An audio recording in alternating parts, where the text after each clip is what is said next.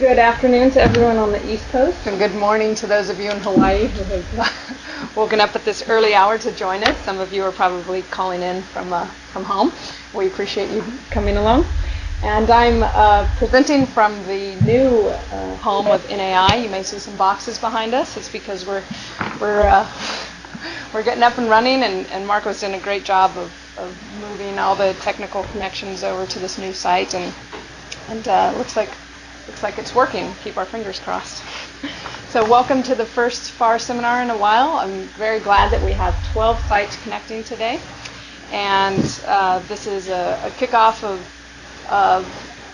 kind of rebuilding the student and postdoctoral community. And we'll be doing some other activities along with the FAR seminars, which you'll get some emails from me about.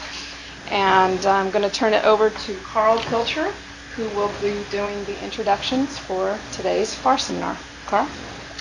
Well, hello everybody. As Estelle said, good morning, good afternoon, depending upon where you are, or a good, really, really early morning for Hawaii. When I became director of the NAI about a year ago, one of my first questions is, why did we ever stop the FAR seminar? Because it always struck me that this was really a great thing to do. I'm really, really glad that we're doing it again. I want to thank Estelle for helping us get organized, but I want to look at everybody who's participating today and point at all of you and say, I really would like you all to take ownership of this and to really do the organization, identify the speakers, and keep this all going and provide the energy for this. I think that one of the great strengths of the Institute and of astrobiology in general are the young researchers that are attracted into the field, and so graduate students and postdocs, I think, are the real strength of astrobiology, and I would just ask you to apply some of your energy to this, and let's keep this going and make it a really active, vital seminar series. So I really, really appreciate Elise and Evgenya volunteering to lead this off. So we will hear first from Elise Furlan, who got her PhD at Cornell University. We're going to be hearing from her about first steps of planet formation and protoplanetary disks. And then we'll hear from Evgenya Shkolnik on the on-off nature of star-planet interactions, a probe of magnetized exoplanets. And Elise, take it away. Okay, thank you. So my talk today, as you introduced, will be about the first steps of planet formation and protoplanetary disks. And this first slide has a kind of pretty background. It's a Spitzer image of the Orion star-forming region, which forms massive stars. So here's a brief outline of my talk. I'll first give a brief overview of star formation, disk structure, disk clearing. Then I will show you disk evolution at an early age of 1 to 2 million years in the total star forming region, grain growth and settling, transition disks, gap formation, and then give you my conclusions. So just as an introduction, star formation, what are the main steps? So the earliest stage is the class 0 stage up here, where a young star is surrounded by a massive envelope of dust and gas that's infalling onto the central forming star. And when you look at the spectral energy distribution, that's a plot of lambda F lambda, so F lambda is a flux density versus wavelength. It usually peaks at very long wavelengths for infrared sub-millimeter, and at shorter wavelengths you will usually see almost nothing or very faint. And like you can see here in images taken from the ground in the optical, it's usually a dark spot because it's so extincted. Well, if you go to the mid-infrared, like IRAC, Spitzer images, IRAC and MIPS, there's a core here that you can see. The next stage is the class 1 stage, after this brief class 0 stage, where the object is still surrounded by a large envelope that's falling in, and it starts becoming more visible, detectable mid-infrared wavelengths and also the near-infrared. And the envelope material falls onto the central object that is surrounded by a disk and then is accreted by this star in the middle. And after about 100,000 years, this stage is over when we have a class 2 object, also known as T Tauri star, and there the envelope is mostly dispersed, and the object is surrounded by a protoplanetary, a circumstellar disk, and this is the stage where we think planets form out of this disk that's called a protoplanetary disk that's accreting onto the central star. And over time, millions of years, this disk gets dissipated as well, and then we are left over eventually with this class 3 stage, where the object is not surrounded by any material anymore, and it's just slowly contracting, and once not in the core, we talk about a main sequence star. So as I mentioned mentioned earlier, planets form in this protoplanetary disk around main sequence stars, and the two sort of main, I wouldn't even say even conflicting, but two scenarios. One is the core accretion here on the left, and one is the disk gravitational instabilities on the right. And the core accretion is just this typical scenario where we think grains stick, collide, grow, and form larger particles. The larger particles settle down to the disk midplane, where it's denser, cooler, and they start colliding more and coagulating and forming larger and larger bodies. Finally, we form these protoplanets that have about a diameter of about 1,000 kilometers. And once they're big enough, they can start creating gaps and sweep up the gas in the surroundings. And that's how we think giant planets form in this core accretion scenario. While disk gravitational stabilities, well, it requires massive disks, usually about 1/10 of the mass of the star. So here you can see it's about 1/10 of a solar mass for a solar mass star. And when a disk is massive enough, we can have formation of fragments, and that can form giant planets on a very rapid time scale, so about less than 1,000 years, maybe a few hundred years. And there's also this relatively new hybrid scenario where we still have a massive disk forming gravitational instabilities, but then we can have core accretion going on by concentrating particles in these higher density regions. So it's a gravitational stability, but at the same time core accretion going on and grain growth. When we talk about protoplanetary disk and disk structure, one thing, again, here is this SED plot, nu F nu versus lambda. And one thing to keep in mind that later on I show you mid-infrared spectra in the wavelength range from about 4 to 30 microns, so 0.1 to 10 AU. It samples the inner disk. And what we're sampling in the mid-infrared is just the upper disk layer here. So it's usually just this heated upper layer that can be seen also here on the right top side up here, where it's this hot surface layer that's heated by the star and emits this optically thin emission that we can see here in this little bump here. That's a silicate emission feature, 10 micron and 20 micron. And we also sample this kind of upper layer of the so-called midplane of the optically thick part. So we just sample sort of the upper layers here in this. In the mid-infrared. And what I will not go into this talk, like to see down here, it says gas structure. That will be a totally different topic, or in a way they are related, but here I'll concentrate on the dust structure. So as far as disk evolution goes, we know from observations both from the ground, so JHKL, it's ground-based measurements in infrared from about 1 to 3 micron, and then this IRAC MIPS, that's from the Spitzer Space Telescope, 3 to 8 micron, 24 micron, that disk fraction decreases with age. So at about like 1 million years or less, we have about 80–90% disk fraction, and then it really goes down with age kind of rapidly. 5 million years, just a few, maybe 10%, 20%, and then if you go to older and older systems, about 10 million years, there's basically no more disk left. So disk survive for about 10 million years. It's a kind of a larger dispersion, so that's the time we have to form planets. And when looking at the median SED, median spectral energy distribution, so just taking a star forming region that has a lot of young stars, taking the median of those and normalizing them at some wavelength, we can see here on this dashed line here, 1 million years old, you have an axis at 8 micron, 24 micron, and then when we go over to a region, for example, at 4 million years, the decrease is kind of sharp at 8 micron, and at 8 million years, the decrease is much more pronounced at shorter wavelengths than at longer wavelengths. So that points towards evolution of the disk from inside out. So whatever happens in the disk and dissipates it, it evolves, or the processes are faster in the inner disk, and then eventually the whole disk. What causes this disk clearing? Well, one standard, there is 4 main processes, and there's a combination of those. I don't say that they're exclusive, but these are the main processes we have in mind. Accretion onto the star, grain growth and settling, planet formation, and photoevaporation. I will briefly talk about those 4 here, so you have in mind what are the processes that cause disk clearing. And accretion, well, material gets accreted onto the star, on those magnetospheric accretion columns, and over time, it just decreases. There's a large scatter. We see like this mass accretion rate versus age. There's a large scatter at each individual age, but overall in time, at least when we go to 10 million years and older, it's really decreased. There's less and less material available to be accreted. Then with grain growth and settling, well, like I mentioned earlier too, that with this core accretion scenario, we think that grains start sticking, growing, forming larger bodies, and then settle down to the disk midplane. And the disk the grain growth in disks is thought to be faster in the inner disk and also fastest for larger grains. Larger grains, of course, they're heavier, they settle faster, and then it's also faster in the disk. We have higher densities and higher orbital speed, so I think it's more sticking and growing happening. And what happens here with, again, this SED, lambda F lambda, or nu F nu versus lambda plot, with simulations over time, starting the simulation, we have this x is 10 micron and x is mid-infrared, and then over time, it just decreases and comes lower and lower, just because the grains grow and settle, and the disk becomes less and less flared, like in this view here. So the disk is less flared and then emits less in the mid-infrared.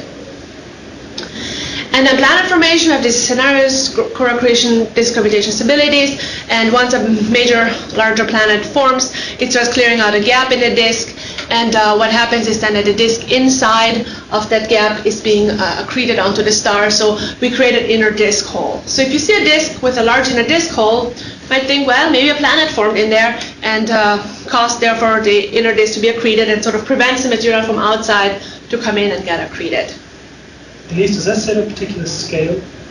Scale? Well, yes. The snow line, presumably you can't have too small a disk, because if you're going to form planets quickly, they have to at least, the disk has to extend out to a few AU, the hole. So if you had a hole of sort of half an AU, that's probably not easily explained by... Except for the gravitational instability, for example, if the conditions are right. But that favors even further now. Yeah, because, you need higher density, but low orbital speeds, but it's 2 Q parameter that says when the disk is unstable, and But then you also have planet migration at the same time, so the whole picture's a little bit muddied by that too. So it's not as easy as I explain. Usually, like, we try to figure out things, but there are obviously complications too. And again, I said the disk hole might be a planet, but then there's sort of a natural way to produce an inner disk hole, and that's photoevaporation. And that's just because a young star is known to emit UV and X-rays, and they start heating the upper layer of the disk. Kind of a little view graph down here. And what happens is that the UV photons, and probably X-rays, but mostly UV photons, ionize the gas. So the gas is a hot temperature, has a high thermal speed, and if at a certain radius that thermal speed is higher than the escape velocity at that distance, the gas is blown away. This is photoevaporative flow. It started at a certain radius, so this is sort of a simulation with sigma, that's the surface density, versus radius, and at the start it's usually decreasing with radius, and then when the simulation is run, once this photoevaporation sets in, the disk is cleared out in the inner part much quicker than the outer part, because starting at this radius here, apparently simulation 1 AU, the dust and gas is blown away, and then the inner disk accretes, and then eventually the outer disk is very quickly eroded too. So that causes quick disappearance of the disk, but from the inside out. So, what do we observe now? So I focus mainly on Taurus. That's a star-forming region that's about 140 parsecs away. It's nearby, about 1 to 2 million years old, has low extinction, which is good, so we can really see a lot of the young stars there. They're not obscured by dust. And it has, it's more isolated star formation, so not really in a lot of big clumps, and it forms low-mass stars, so less than about 2 solar masses. And this is just sort of a sample. It's kind of hard to see, but you're not supposed to look at all the detailed names. It's just to show you a sample of IRS spectra. This is Spitzer IRS, an instrument that takes spectra from 5 to 36 micron, down here, of Taurus stars. We observe Taurus stars in Taurus. And it's just a large diversity of spectra, and some of them have this very strong, you can see that well, 10 micron and 20 micron silicate emission feature. And then overall we can see how does the SED change from 5 micron to the longest wavelength, about 40 micron. And there's quite a diversity of objects, which I will explain why. So one thing we started looking into is dust growth in those disks, and like I mentioned earlier, this 10 and 20 micron feature, they kind of tell us something about grain growth, the sizes of grains. When we have, this is just a model, grains or astronomical silicates, and when we look at small sizes, 0.11 micron, we see a nice peak, strong peakly shaped feature at 10 micron and at 20 micron. But then when the grains grow, like 2.5, 4, 6 micron, we see that this feature gets sort of washed out. They become much less pronounced and much wider, up to the 6 micron, and probably around 6 to 10 micron, the feature is totally washed out. We don't see any more emission feature. And what we did is to fit about 70 Taurus star spectra with actually opacities derived from the lab. And what we found is that in the inner disk, which is about a few tenths of a U, relatively warm, the typical mass fraction of large grains is about 50%. And when I talk about large grains here, it's about 5 microns. So about 50%, again here is this number, versus warm large grain mass fraction, about 40, 50, 60%. While in the outer disk, and that's characterized by cooler temperatures of few AU, the mass fraction is actually much smaller. So about like most disks have only about a 10% mass fraction of cold large grains.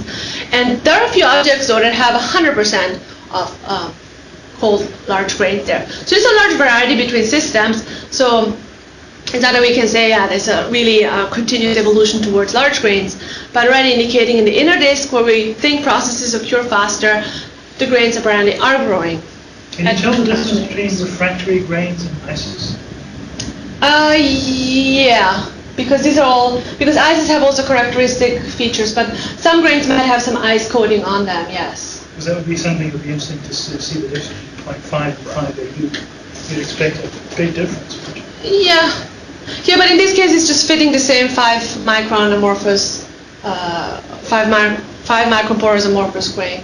But you can't tell whether those have or do not have ice. No, but with these fits, we already get good fits just having that component. If there's an extra ice component, maybe it might improve the fit a little bit. But already with this 5 micron grain, you can see they're larger grains. But you cannot, we cannot exclude there might be some other components in those fits, but supposedly minor because we already get good fits just with those 5 micron grains. And again, we sample the disk, the higher layers anyway too, so the ices are more in the inner plane. And the next thing we looked at is like dust settling, because as Urs mentioned earlier, dust growth is supposedly accompanied by dust settling. And these are just a few model plots, kind of visible here. So different models of accretion disks, and this epsilon parameter here is like the purple line, this kind of poorly seen, blue line and yellow line and red line. These are different settling in the upper disk layer. So for example, this epsilon 0.1 means there's a 10% depletion of small grains in the upper disk atmosphere due to grains growth and settling. And again here, the mid-infrared axis decreases sharply with settling. And what we did then is to take all 85 class 2 objects, Centauri stars in torus, and compute the spectral indices. So again, this lambda F lambda versus lambda plot, looking at the slope between 6 and 13 micron, and then between 13 and 25 micron, which is supposedly characteristic of the continuum of the optically thick part, so not this optically thin layer, but more the optically thick layer that's just underneath the disk atmosphere. So more a level of how much has the disk settled, so if it's more flat than flare. And this 13 to 25 micron versus the 6 to 13 micron spectral index, or just the slope, those open diamonds are the data points, and those colored dots here are the models. So models with different inclination angles. So down here you can see that key is different inclination from 75 to 11 degrees. And the size of those dots represent different depletion factors of dust in the upper layer. So the large dots, this 0.001, is a 0.1% depletion, or a factor of 1,000 depletion, that way around. So 1,000 times less small dust grains in the upper layer than the standard mixture that we assume. And it's not a perfect match, but most data points definitely agree more with the larger dots and not with the small ones that are kind of up here. So that's already an indication that in torus, at 1 to 2 million years, we have dust settling of kind of factors 100 to 1,000 in the upper layers. So indication that there's dust settling going on in those disks, and most likely grain growth. And combining that with the previous result to then correlate the warm large grain mass fraction with this spectral index, this is from 13 to 31 microns, so the longer wavelength spectral index. It's a little bit of a scatter plot, and if you just compute the correlation coefficient, it's still a very, very weak correlation that you have a trend of greater warm large grain mass fraction with more settling, more negative spectral index. So it shows this kind of correlated, the dust settling and the dust growth, as expected to, but it's already this 1 to 2 million years. But this large dispersion definitely has to be taken into account, and that definitely shows that there might be like a continuous dust processing with just dust growth, settling, and that's it. There might be some radial mixing, some turbulence, this was magneto-rotational instabilities, taking place, and maybe even planet-forming larger bodies that might totally sweep up the inner region, and then it gets probably replenished with smaller grains. So there might be a lot of processes going on. So they're very dynamic systems. So it's not just a linear evolution from small grains to large grains. And going back to the index, two-spectral index plot, so the long wavelength 13 to 25 micron versus the 6 to 13 micron index is kind of a larger scale here. And there's certain outliers up there that I would like to point out to that have a 6 to 13 micron, so the shorter wavelength index, roughly comparable to the bulk of T-Tauri stars here. But their 13 to 25 micron index, so the longer wavelength side, is much steeper. So they have this kind of steep rise. And hope you can see that too, that between, so basically around 13 to 25 micron longer wavelength, this is steep rise. And what we call these objects are transition disks that have cleared out inner disks. So in this plot, this dashed line represents the photosphere, and then those curves here are the different RS spectra. And especially CoQ Tau 4, DM Tau have basically photospheric emission at the shortest wavelength, and then they really take off at the longer wavelength, which shows us most likely that we have an inner disk hole and then still an outer disk that's remaining. And some kind of individual differences here, as you can already see, Gamma Rayet has some kind of excess above the photosphere at the shortest wavelength, so it has some material, most likely in the inner disk, while CoQ Tau 4 and DM Tau lie almost perfectly on the photosphere, so it's really cleared out inner disk. And one of them is accreting like DM Tau and one isn't, so there's some differences there too. I'll point out later. So this is a schematic here down in Spitzer Science Center of how we interpret, again, these transition disks. So when we have a star with no disk in a logarithmic plot, brightness versus wavelength, or nu f nu versus wavelength, it's sort of a straight line, Rayleigh-Jean's tail. Then when we have a star with a full disk, it has this emission, 10 macron emission, 20 macron emission, and just a lot of excess in the infrared. While if we have these transition disks, they have this photospheric emission, shorter wavelength, just because there's no material, there's a hole in there, and then excess at the longest wavelengths. And what we did is compute models for these objects.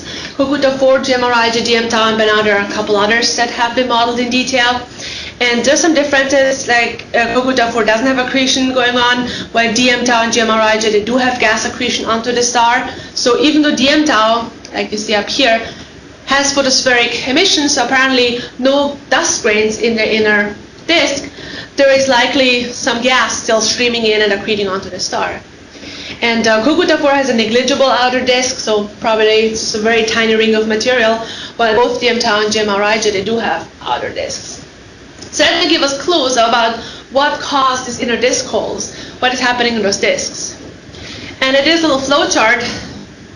Oops, it is on top there. Well, this little flow chart to show what clues can be used to interpret those transition disks.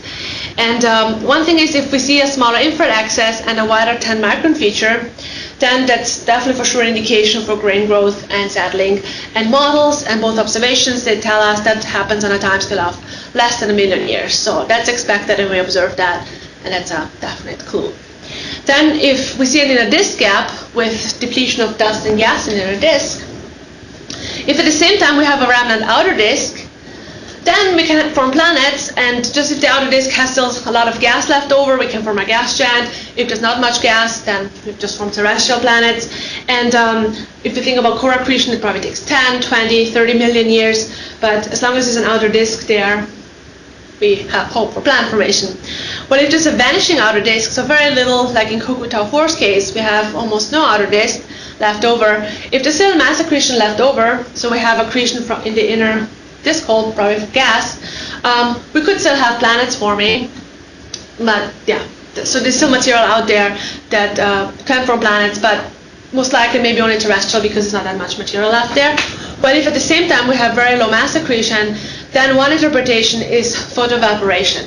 So these are not really exclusive formation scenarios. It's just so more or less what to keep in mind, that photoevaporation really requires you to have a very small outer disk and also very low mass accretion, just so that the disk can be blown away. Otherwise, if you have mass accretion, then the photoevaporative flow will have no influence on the disk. And finally, no matter what you see in terms of 10 micron feature or in terms of depletion of the inner disk, if you have a massive outer disk, then we can form planets by gravitational instabilities. And yeah, in the last few minutes of my talk, I will show you some very new results on the, also again to identify the disk evolution in protoplanetary disk. And one is to look at the degree of dust settling, so again the spectral index between 13 and 31 micron, and the equivalent width of the 10 micron feature up here. So that's basically the spectral index on the y-axis, and on the x-axis is the strength of this 10 micron feature here.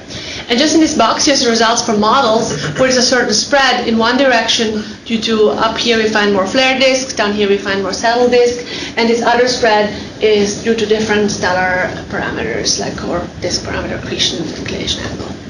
And what we did is then to look at what the objects 1 to 2 million years, like Ophiuchus, Taurus, Chameleon, and Ophiuchus off-core, they're slightly different ages, and just to have again this plot of the spectral index versus equivalent width. And well, for example, Taurus, we have a lot of objects in this box, which is expected for full protoplanetary disks. There are some outliers on the right-hand side. Chameleon, there are even more. And Ophiuchus off-core, even though you have like very small number statistics, there are a lot of objects out here. And what are these objects? They have spectral indices, 13 to 31 micron, that are roughly the same as typical full accretion disks, but they have this 10 micron feature that is really, really strong.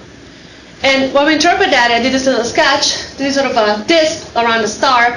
And if we have a full disk, so never mind this kind of ring in here, it's, for example, like this DD tau, where we just have 10 micron feature and a certain slope of the ICD. Well, if we start forming a gap with some optically thin material, then the 10 micron feature is expected to be stronger than just a normal full disk, just because we have this extra optically thin material that emits, especially at 10 and then at 20 micron. So that's how we start interpreting these outliers in those diagrams. There might be objects just forming disk gaps. So I'll probably give you quickly my conclusions. So first of all, we know that disk dissipation is about 10 million years. It goes from the inside out relatively fast. Grain growth and settling is observed at about 1 million years old, at an age of about 1 million years in the Taurus star forming region. Transition disks seem to be very interesting to understand all this process of disk clearing from grain growth, photoevaporation, planet formation. And these last plots I showed you with the mid-infrared spectral index versus the equivalent width of the 10 micron feature, so the strength of the 10 micron feature, might indicate the opening of gaps in some of those objects. And at this age of 1 million years, when we're talking about first steps of planet formation, well, when we see grain growth and settling, that could really be the early steps of core accretion. Again, it might not be a linear process, but at least we start having those larger grains that are required for the core accretion process. And if we see inner gaps and holes, like really fully cleared out regions, it might really point that planets formed already by gravitational instabilities. Thank you. Thank you, Elise. And we just have a few minutes for questions. I'd like to ask everyone to raise your hand in WebEx if you have a question, so we can make it go smoothly. And let's see, don't see any hands raised. Yeah, I think, were there some questions here? Okay. And any questions? I'll just open it up to the floor. Elise, can we do it verbally from here? If you speak loudly. Elise, can you tell us why there are some stars with rapid rates of gas accretion that seem to have very little dust associated with the gas, and then other stars with comparable amounts of gas accretion where there seems to be maybe lots of dust, a full complement of warm dust? Why is there this seemingly dramatic difference between rapidly accreting stars with and without dust? Could be an effect of grain growth, because once the grains are really large, they sort of decouple from the gas, and they don't follow the gas motion anymore. So that could be one thing. But yeah, usually with the photoevaporation, for example, that when the grains are really small, they get blown out with the gas at the same time. But once the grains have grown, then it just affects the gas and the dust remains behind. So yeah. Then there's also the story about binaries and so on. Who knows, that might influence things too. Could be grain growth, though, I don't know. Any other questions from any sites? Here. Thank you, Elise. And I'm going to turn the floor back over to Carl, who will introduce our next presenter.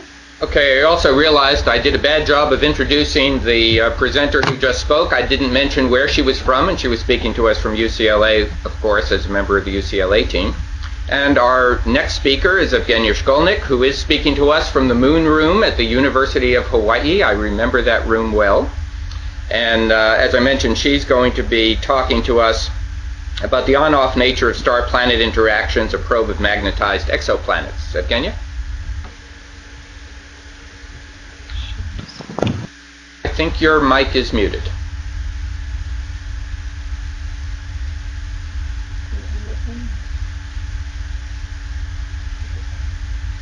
Evgenya, you may be muted on your end. Can you unmute your microphone?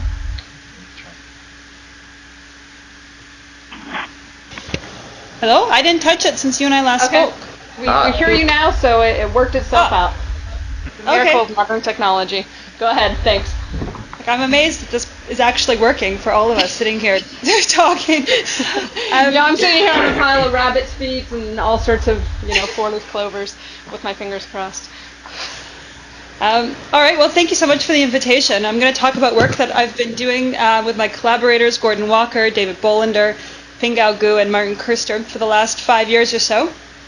And we'll be talking about the later stages of kind of the end stage of what Elise was talking about, the actual planets. I'll talk about the planets that have been detected and what kind of follow-up research that can be done with them.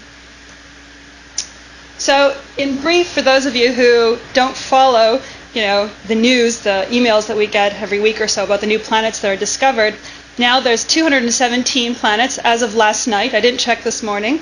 But this is a simple plot of them where on the y-axis it's just the names of the stars. So there's so many they're hard to read. And on the x-axis is the orbital semi-major axis. And so the stars that I'm going to be talking about are called hot Jupiters. And it's these inside planets that orbit very tightly. Here's just a zoomed-in shot of them. And so their general characteristics are that they're about a Jupiter mass, and that their distance from the star is less than 0.1 AU, where an AU is the distance between the Sun and the Earth. And their orbital periods are very short, less than 10 days. And the stars in particular that I'll be talking about are actually less than 7 days orbital periods. So people have called them roasters, close and giant planets, hot Jupiters. I'll kind of be tossing those around. But needless to say, they're very, very hot.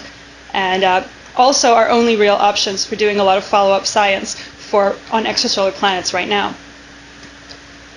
And here's just an image to scale, just to give you an idea of how different this is from Jupiter and the Sun.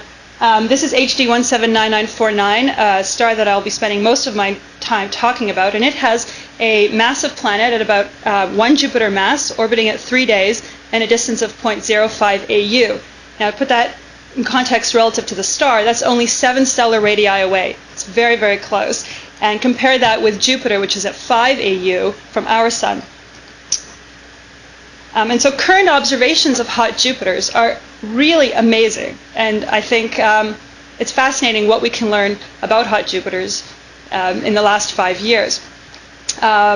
So, for instance, I'll just run through these quickly. In a transiting system where the planet is actually eclipsing the star, as in this cartoon, or this artistic impression here, you can see the absorption through the planet's atmosphere. And so this has been detected. The sodium, Lyman alpha, this hydrogen, oxygen, and carbon absorption has been detected in the atmosphere of the planet around HD 209458, which you've probably heard something about.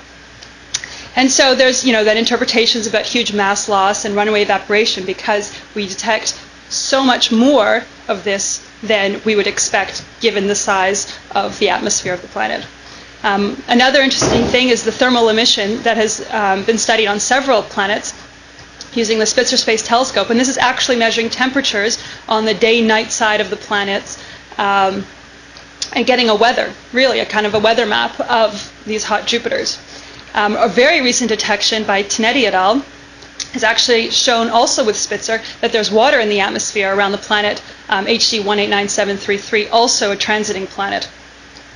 So one thing about these 3 top ones is that all of these are done with space telescopes. I mean, you really need the high sensitivity, you need the top of the end instruments to be doing all that.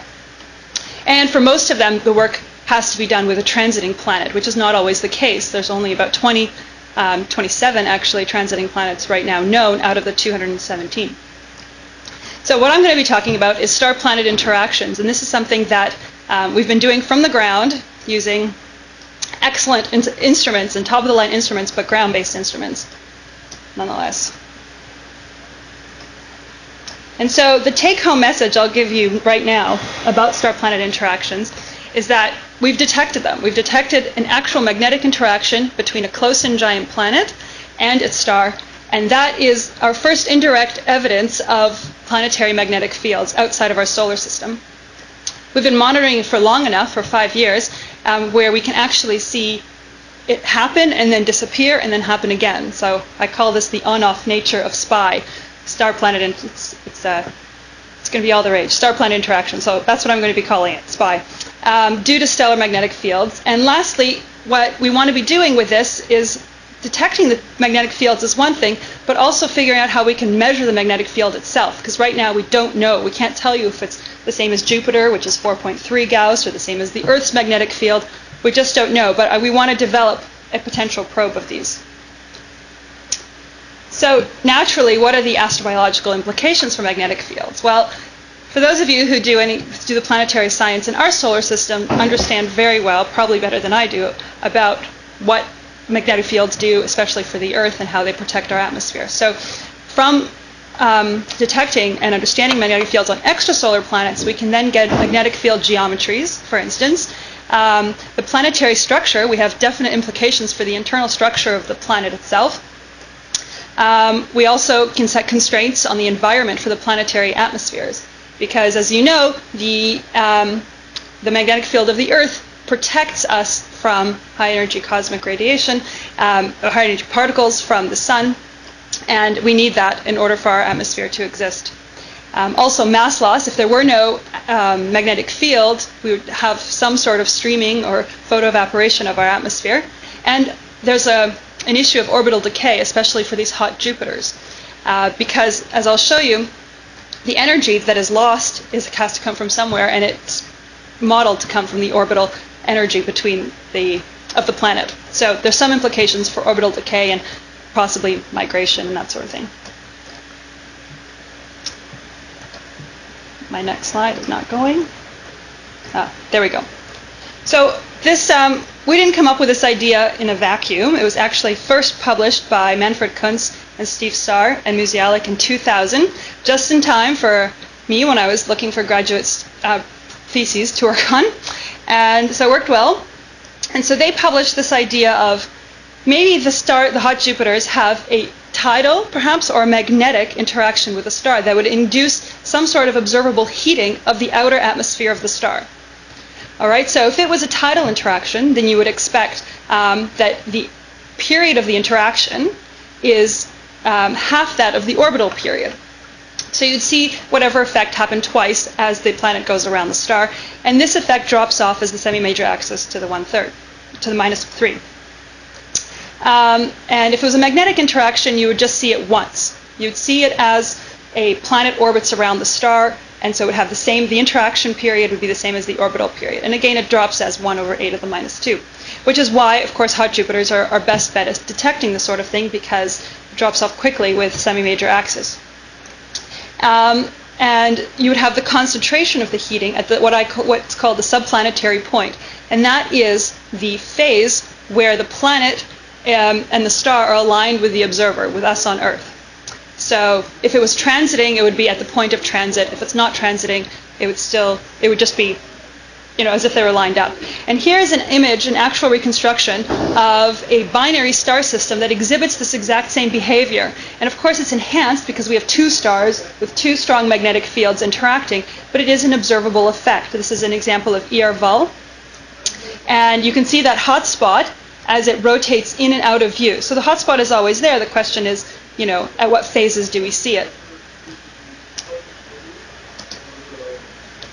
And so when you think about an interaction from the outside, so it's not the star itself producing it, it's something external to it, you would expect the interaction to be greater in the corona, which is closer in proximity to the planet itself, and in the outer layers, which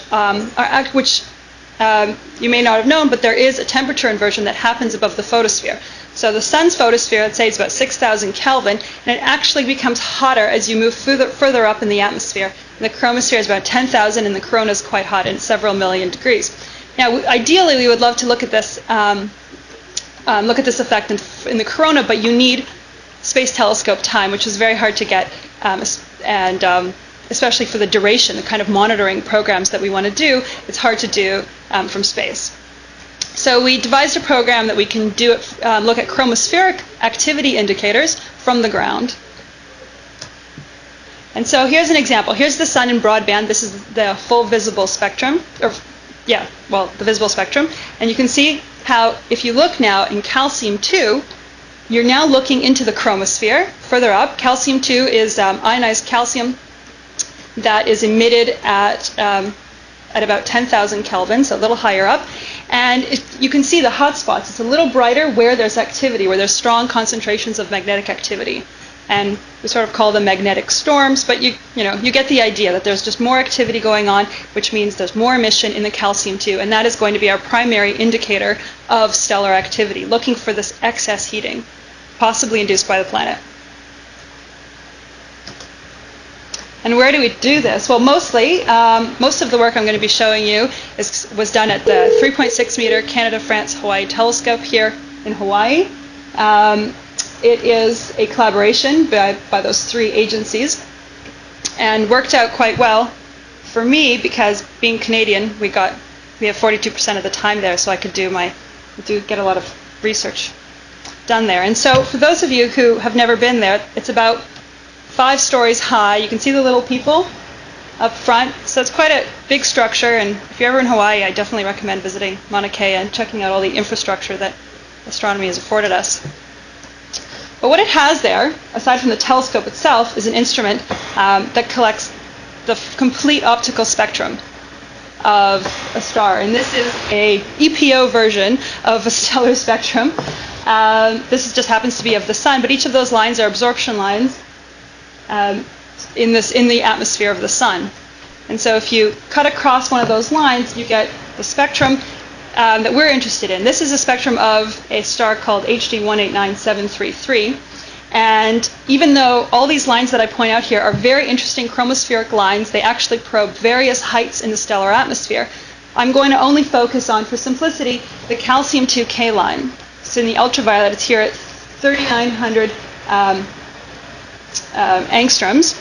And so you can see how in this little red box, the strong peak shows that this particular star has a lot of magnetic activity and has a lot of energy being emitted in just this line. And I'm going to zoom in on this box for another star that you'll see does not have the same. This is a much weaker, this star has a much weaker magnetic field in general, but still it has some calcium-2 emission. And you can see this is a plot that's overlaying 9 different nights of the same star. You can see in these other photospheric absorption lines that there's no activity, whereas right in the chromosphere, you see there's some wobble. It's kind of hard to see. I'll show you a better plot next. But what I want to emphasize is that we're looking at something very small, but clearly detectable. Okay, so there's actually increased energy being emitted in calcium-2 in the chromosphere of this star. And it varies from night to night. Here's more spectra of the same star taken in different times. The first, the left-hand side is taken from September 2005, where the top is just the overlaying chromospheric emission, the calcium-2 absorption. And the second panel is show you the residuals, so it's just taking the difference from the mean. And the bottom is what we call the MAD plot, the mean absolute deviation. It's just a kind of form of saying how much activity is really going on in this star. So you'll see that if you compare September 2005 to the right panel, 2006, there's a lot more activity going on in 2005 than in 2006. However, in 2006, there's still a significant amount. It's small, but there's still a significant amount of variability going on from night to night. And when I say from night to night, we usually typically observe for about 5 or 6 nights. Hopefully, at least 3 or 4 will be clear. And so just really from Monday to Tuesday to Wednesday, there's a real measurable change. And if you measure the integrated flux of these residuals, you get this kind of plot where the y-axis is just the amount of energy, the residual energy in the calcium-2 emission. And the x-axis is the rotational phase. And remember that phase equals 0 is the subplanetary point, where the planet is in front of the star relative to us. So what you see here is that over 3 different observing runs, we see a very nice correlation with a spot model. The black line is a spot model, as if there was a spot on the actual star that comes into view and then out of view and then into view as the planet rotates around. And what was a surprise was that the peak of it doesn't actually happen at phase equals 0. It happens a little bit sooner. There's actually a phase lead. And that leads us to wonder what's going on, what kind of magnetic structure must there be in order for there to be a phase lead. You might intuitively guess, well, it must be maybe there should be a phase lag, some sort of time delay, but really it's a phase lead. So this is giving us some other indication of what's happening. So here's my little cartoon of the star in chromospheric light emitted, and there's the planet. And so you can see how,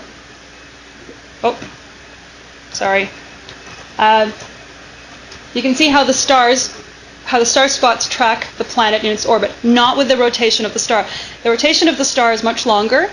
At this point, before we knew the rotation, I'll get to that in a minute, but all indirect evidence showed that the rotation of the star was longer than 9 days, and there wasn't a way to phase these plots with enough with a 9-day period. So it's not just that the rotation of the star is moving these spots around. Now, if you measure the energy output of this kind of this spot, it's about 10 to the 27 ergs per second, which happens to be very close to the typical solar flare energy. So we're talking about some sort of magnetic activity on the star. And given that we've come back several years, the fact that it's lasted for several years is amazing, because a normal star spot really only lasts for 1 or 2 solar or stellar rotations, so that's just a few months. It also appears to be magnetic because there's 1 hump in the plot, not 2. If it was tidal, you might see some sort of activity happening twice per orbit. And the fact that there's a phase lead indicates some sort of magnetic geometry, like a Parker spiral, for instance, for instance, on the sun, there's some magnetic field lines that are spiraled with its rotation, and so you would have some sort of energy being dumped ahead of where the planet actually is relative to us. Now, since we first published that work in 2003 and 2005, there has been other evidence of star-planet interactions. Here's just a few of them. MOST is a space telescope that does very high-precision photometry of stars with hot Jupiters, and they've seen photospheric spots on the star that vary with the planet's orbit and not with the stellar rotation, which is what traditionally we would expect. Starr et al. Had also used an X-ray telescope, Chandra, to look for phased X-ray emission. And so they have claimed that they see that, and that the phasing works with our calcium-2 emission. And lastly was this Kashyap et al. Work did a statistical study of X-ray emission of stars with hot Jupiters and stars with planets that are further out. And what they show is that there's that statistically at least 3 times as much X-ray emission from stars that have hot Jupiters than stars that don't. So this also indicates that there must be some sort of increased stellar activity going on stars with hot Jupiters. So what's really going on? I mean, the models there's been about, I'd say, almost a dozen papers trying to explain this theoretically. And there seems to be some convergence going on, but still we definitely need more data to give the modelers something to keep working with. But I'll just go through 2 of the earlier ones. One was by Ip et al., where they modeled this magnetic reconnection type of event using the Jupiter Io torus model, where there's these footprints on Jupiter that's induced by Io's motion around Jupiter. And it develops this current loop and so on, and so you get these hot spots in high and low latitudes. And so Ip et al. Model it this way, and they theoretically get the same 10 to the 27 ergs per second that we got observationally. So that was very promising. And then Sabine Prusadolf, for her PhD thesis, started working on this communication scenario. And I'll try and work through that step by step. So if this were a star rotating, here is a spiraled magnetic field line, and there's the planet. If this were the solar system, such that the distance between the planet and the star was now about 5 AU, the stellar wind at 5 AU is much faster than the Alfvén wave velocity, which means that any kind of information you can consider or disturbance of the magnetic field at that distance would be carried away by the stellar wind. As opposed to if it was in a hot Jupiter system, and now the distance between the star and the planet, this distance here is now 0.05 AU instead of 5 AU. You are within the Alfvén radius, which is defined as a location in space where the velocity of the stellar wind and the velocity of the Alfvén waves are equal. Now, if you are within this Alfvén radius, then you can actually transmit information back onto the star, or energy back onto the star, along magnetic field lines. And the stellar wind is just too slow to take it away. And she calls this the magnetic communication scenario. She's also able to, interestingly enough, reproduce the phase difference that we observe. So the phase being that the maximum activity happens at a 0.83 in phase, so it leads the planet by about 60 degrees. And she does this by using this Weber-Davis stellar wind model, where the phase offset, let's say, from the phase equals 0, which is the subplanetary point, is a function of the stellar rotation speed, as you would expect, and also the orbital semi-major axis. So once you are outside of a certain region, outside the Alfvén radius, you cannot get the information or the energy back onto the star. But if you are within it, then the further you are away, the larger this phase offset would be. All right, so then we go back to the telescope after all this activity has been going on in the modeling, and our effect seems to have disappeared, which is a bit nerve-wracking. However, there is some variability going on, significant variability, just on a smaller scale.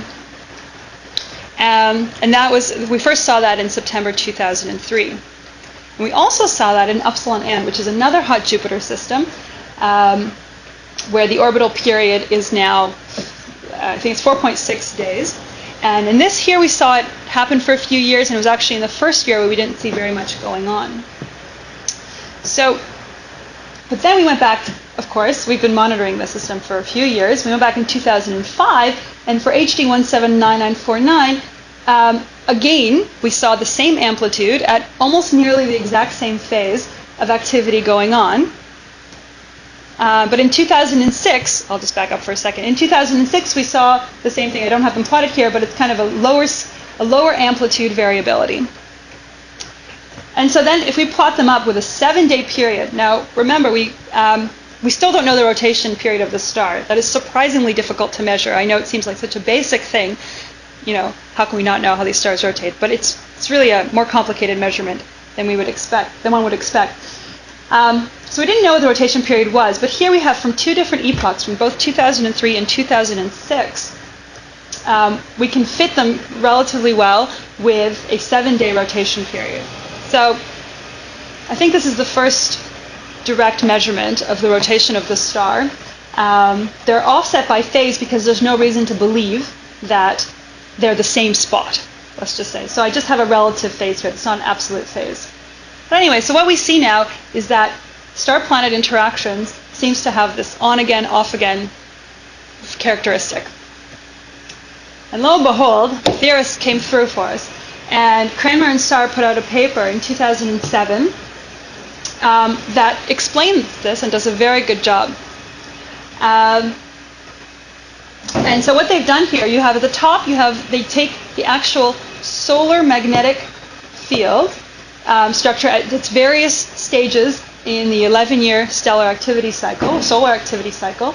They do the modeling of this magnetic interaction with a close-in planet, and what they show is that the amplitude and whether or not the SPI, star-planet interaction excess emission of calcium-2 is even visible, has to do with the magnetic structure of the star. And so this is a whole other piece of the puzzle that we really need to model is we need to understand the magnetic field structure. And we've then taken this into an observational test using spectropolarimetry and Zeeman Doppler imaging, a technique that we are using now in order to map the magnetic fields of the stars at the same time as measuring these stellar activity indicators. And so as you can see over here, in 5 consecutive orbits, here the green line, it's kind of hard to see, but in the green line is the stellar rotation, the modulation of the calcium emission just by stellar rotation, and the black line is the rotation plus any star planet induced. You can see that even from orbit to orbit it varies, though it always hovers around phase 0, which is the 1, 2, 3, 4 marks, but even from orbit to orbit it could disappear, and especially from season to season, and how it varies when the stellar magnetic field structure varies in itself. And so lastly, if we look at the collection of the 13 stars that we saw together, the 13 stars that we've been monitoring for a few years, we see this very interesting correlation. Now, I'll quickly explain what it is. On the y-axis, we have MAD, or the mean absolute deviation. It's just the integrated flux of this activity. So it's just saying how active is the star on a short-term time scale. And on the y-axis, I have plotted the mass of the planet divided by the rotation period, which is a value proportional to the planet's magnetic moment. And what's amazing is that even though we only have 4 points, there seems to be this great correlation that says that the stellar activity appears to correlate with the magnetic moment of the planet. And this is going to, one day, if we can really understand this plot in detail, allow us to measure the magnetic fields of these extrasolar planets by observing their host star. And Tau Bu, here you see it off to the side, is sort of the exception that proves the model. And that is because Tau Bu, the planet and the star, are tidally locked, meaning that the stellar rotation period and the planetary period are the same, and which means that there's no relative velocity. There's no planet sweeping through magnetic fields.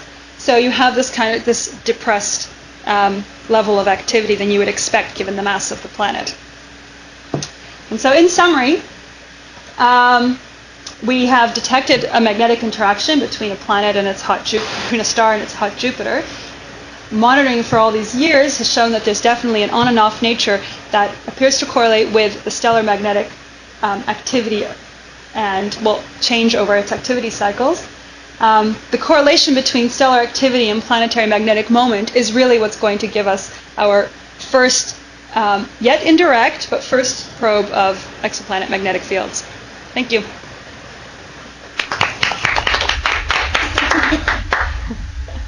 Great, thank you.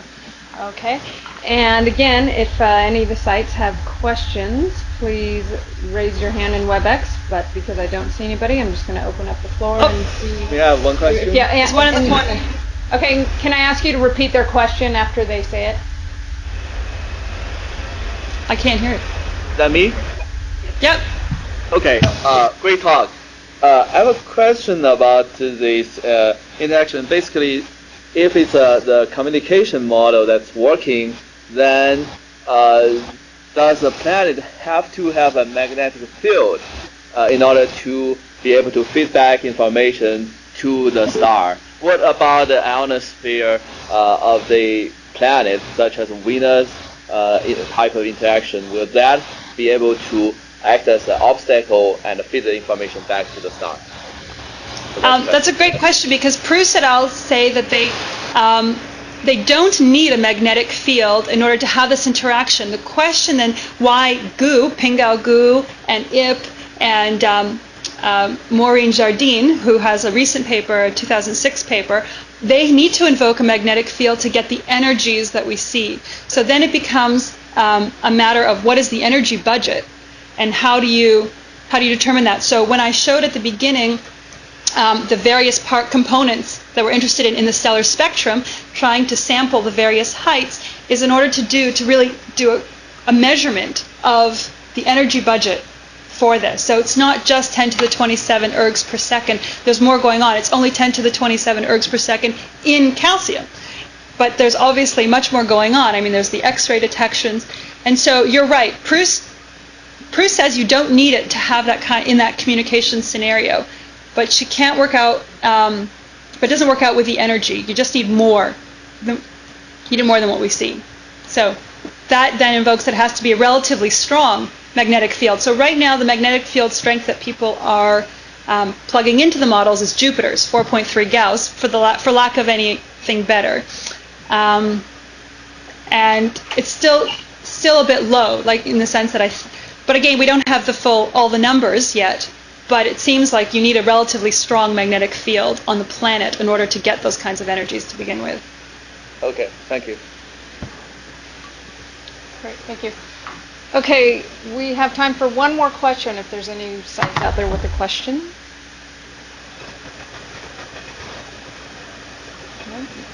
UCLA, I noticed you were doing some fine camera tuning there. Okay, great. Well, thank you all for attending, and I'm going to turn it over to Carl for some closing remarks. Okay, well, thank you very much, Elise and Evgenya, for two interesting talks. I just wanted to encourage graduate students to participate in this series as well. Evgenya and Elise are both postdocs, and both postdocs and graduate students are welcome, but I want the grad students in particular to feel welcome to participate. And any graduate student who was at the recent AbGradCon in Puerto Rico and gave a talk there, I would urge you to plan to give that talk here in one of these FAR seminars. So thank you all for attending, and we'll see you the next time. Thank you. See you next month.